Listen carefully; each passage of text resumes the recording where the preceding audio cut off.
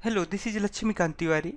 In this tutorial, we will combine ADC and UART code together, where we will transfer the ADC data to the computer through the UART.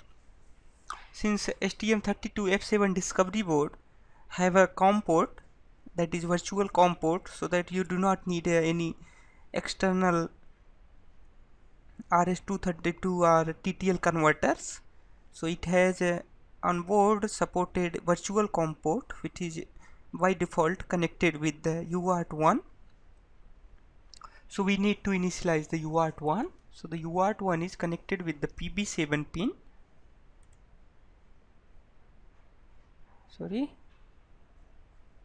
PB7.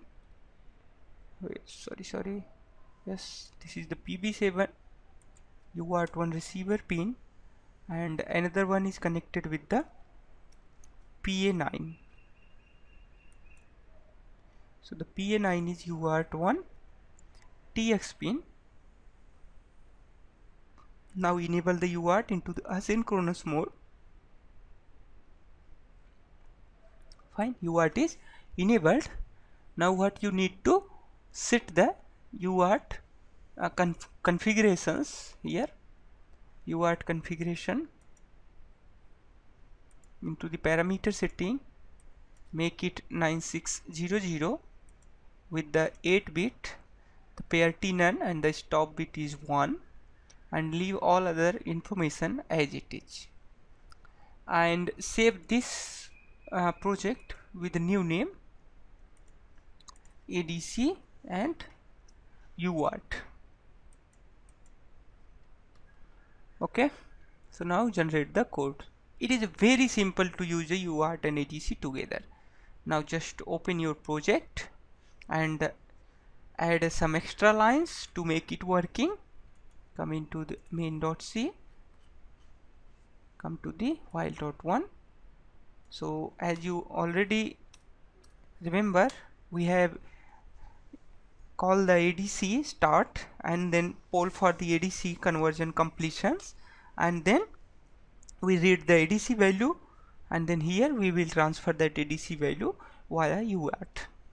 Okay, so now we need to write those codes one more time. I don't remember exactly. And also the UART supports the character type of the data transfer, so that we have to also write a integer to the string conversion. So I have already written that code, so just copy it from here. Okay, the to string, and paste it here. Fine, that's mean when we will call this function, it will automatically change into the string type of the data. So make it car, to car, and the number. Fine, and define here uint 8 underscore t, data of the size 10 is equal to the none. Okay, fine, add here some extra lines, n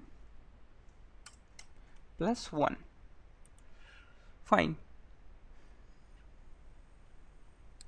and into the while one, I have already have this function which we have done already in previous tutorials.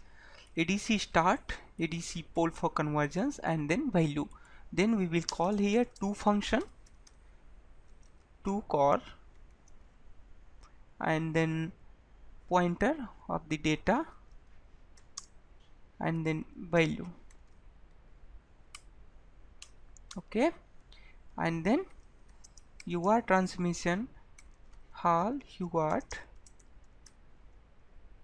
transmit handler for the UART1 H UART1, and then pointer to the data, that is the data size of the data is the 10, and let's make it 100 millisecond default timeout. That's all what you need, that's all. Just compile it and load it. start your Tera term to the serial mode. I think I am missing something perhaps. Let me see here. I didn't make it reset on run. Yes, the reset and run. Okay, click on the reset and run, then load one more time. Now you must be able to see data. Yes, see here, now we are able to see it data. It is not very clearly visible, so what we can do here, we can add extra str line here, that is a carriage return at 2. Fine, compile it.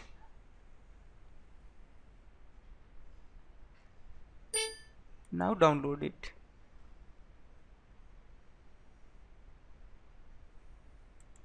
See here, now we are able to see the ADC value in our computer. Now we can utilize this value to do filtering and some other things, but we will see later in next tutorials. Thanks for watching and stay tuned for the next tutorials.